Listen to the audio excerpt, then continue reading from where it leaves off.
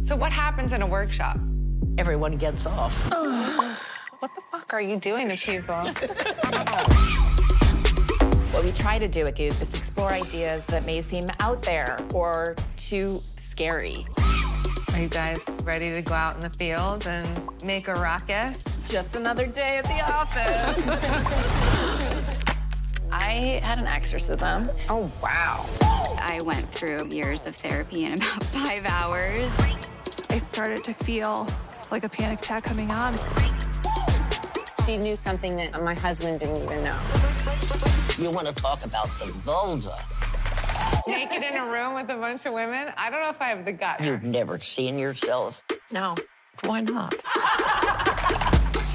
This is dangerous. It's unregulated. Should I be scared?